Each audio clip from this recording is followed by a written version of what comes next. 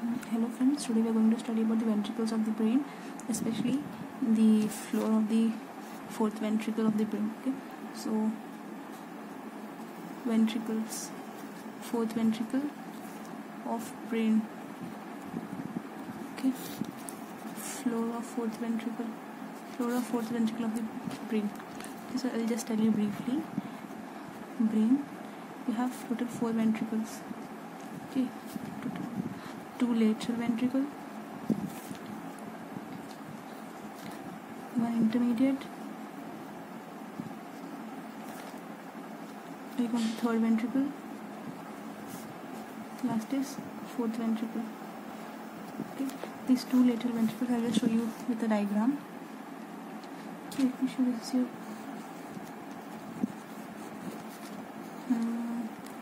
This is your cerebrum. Okay, this is your cerebellum. Okay, so this is your right hemisphere, this is your left hemisphere.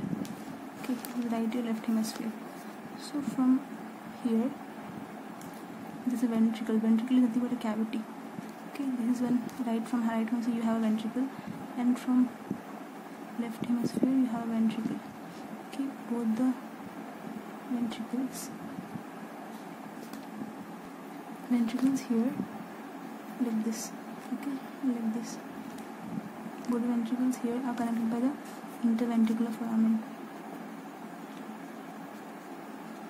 Okay, and next here you will have third ventricle. Okay, you can use first, second ventricle, anything, this or this, first, second ventricle, or lateral ventricle. This is your third ventricle, and slowly you will have, it's called duct of Sylvius, aqueduct of Sylvius. And this, here you will have your fourth ventricle.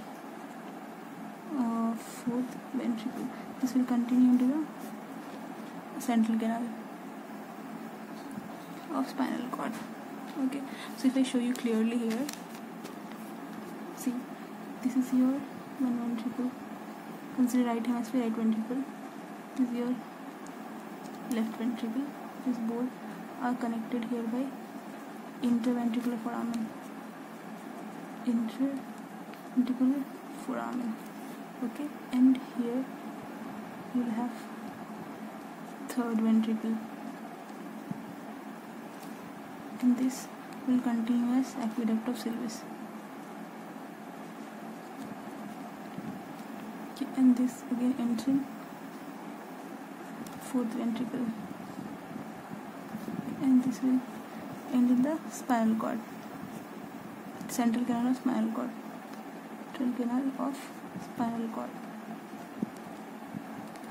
Okay, so this whole thing is your ventricle area. So today we are going to study about the floor of the fourth ventricle. What are the structures present, how it is formed. Okay, so let's remember the floor of the fourth ventricle.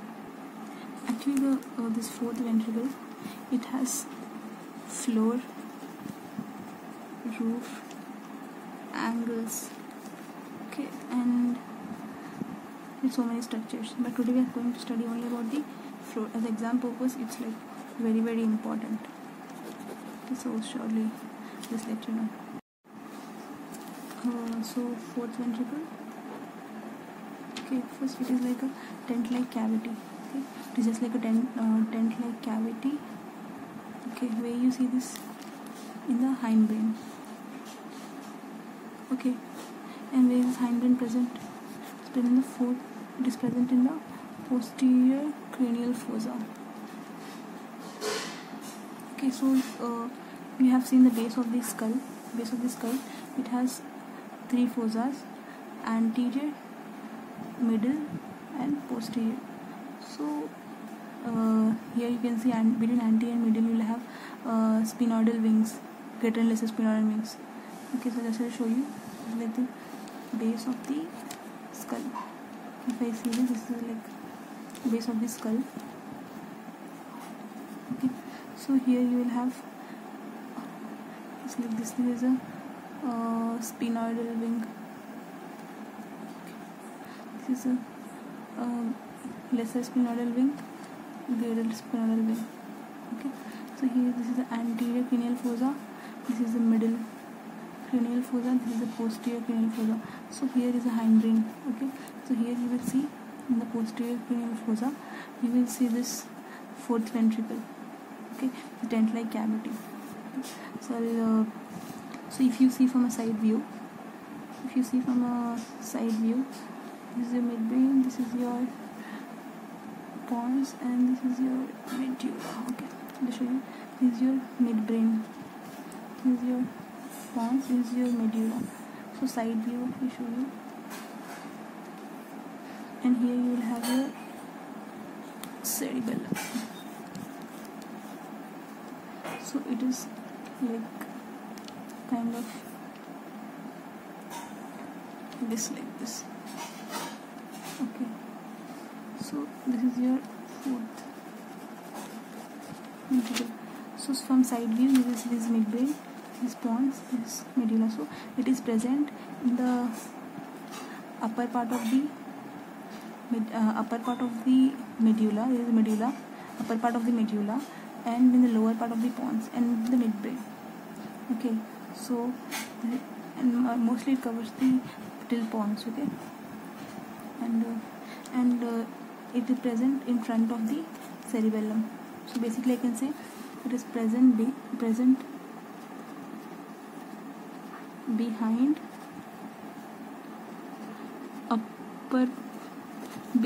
lower part of pons and upper part of medulla. Okay, and it is present front of cerebellum.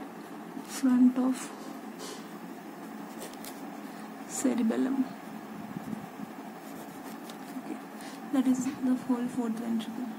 Now let's see about the floor of the fourth ventricle.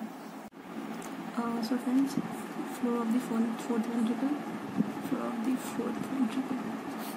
Okay, it is formed by the posterior surface of pons, okay, and upper part of medulla. This show you pons. Okay, I will show you your medulla. Okay, this is the upper part. This is the posterior surface of the pons, and this is the posterior surface. You can see the posterior surface that is led to the upper part. See, here is a lower part, here is a upper part. So this whole thing, okay, here. So basically the floor will lie in this area only. That is what I want to say. Okay, in the posterior surface of the pons and the upper part of the medulla. And it's about this shape. It is diamond shape. Okay, like this kind of. Okay, diamond shape, or you can say rhomboid shape. So this floor is also known as rhomboid fossa. Okay, and it is divided into three parts. So I'll show you. This is upper triangular part, this intermediate part, this is lower triangular part. So you can see here this whole is one triangular, it's upper triangular, this is one, this is lower triangle, this intermediate part is this intermediate area. Okay, so how can you see this? This is the posterior, the area over the posterior surface of pons. Okay, so that is known as upper triangular. Okay, and lower triangular is area over upper part of medulla oblongata.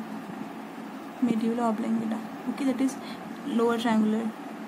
Next, in between, where this medulla oblongata and the pons unite, you see here, this is pons. This is medulla oblongata. So this area is your intermediate area, okay, and this is your upper triangular area. This will form your lower triangle, and basically that that floor is present. It is like kind of this shape, so like this, okay.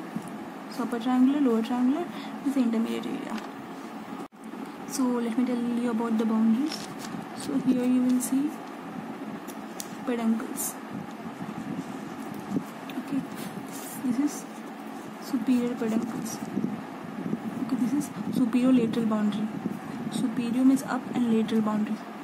This is formed by the weight.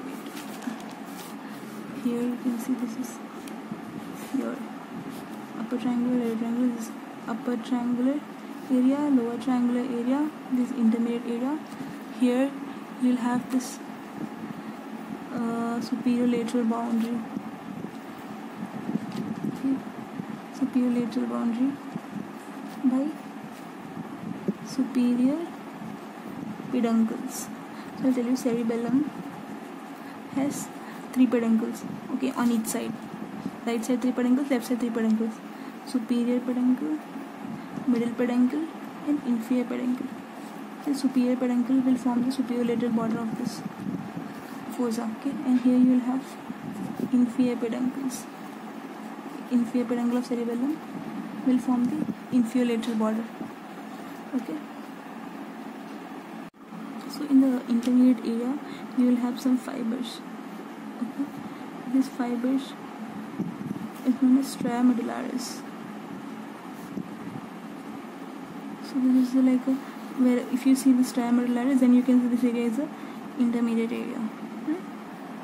So this is I told you about the boundaries. Now let me tell you about the fossa exactly, okay. So this is your fossa, right? Your rhomboid fossa, okay.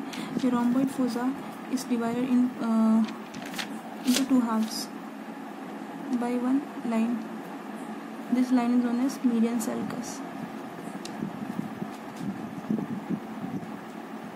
okay. This line is known as median sulcus.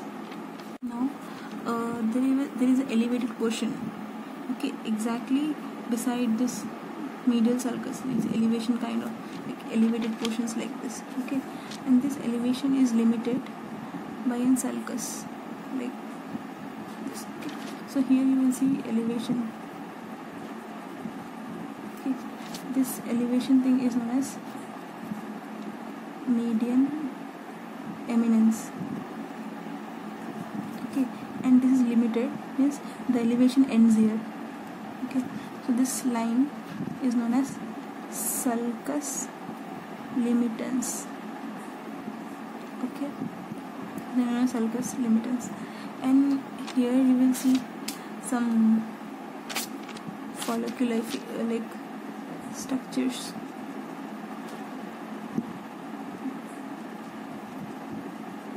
these are the facial nerve neurons, okay. They'll form a group and they'll form a structure here, okay, circular structure, rounded structure. So neurons get here. This one is facial neurons, okay. So this thing is known as facial colliculi. Facial colliculi formed by the facial neurons. So facial colliculi, okay. And the area, this whole area, first let me draw here. You'll have stria medullaris, like this kind of thing. You'll have here this stria medullaris, okay. And here the area beside this sulcus limitans will be vestibular area, okay. This is a line beside this side both is the vestibular area. This vestibular area widens into one triangular depression. This is known as superior fovea. And similarly, this vestibular area below here, you will have inferior fovea. Okay, now let's see about the lower triangle. So this is the rhomboid fossa, your sulcus limitus. Okay, here you have your stria medullaris. Okay, here this is your median eminence. Sorry, and here your vestibular area. Okay, vestibular area. Okay, so this below your stria medullaris, this area you have like in the lower you have two triangles. This hypoglossal triangle. Okay, and here you have one more structure. This two will be vagal triangle. So you have two hypoglossal triangles, one on each side, and two vagal triangle. Okay, so the lower triangle has two areas. One is two triangles. One is a hypoglossal triangle, other is vagal triangle. So this is all about your floor of the fourth ventricle. Okay, any doubts, please put in the comment box. Thank you for watching.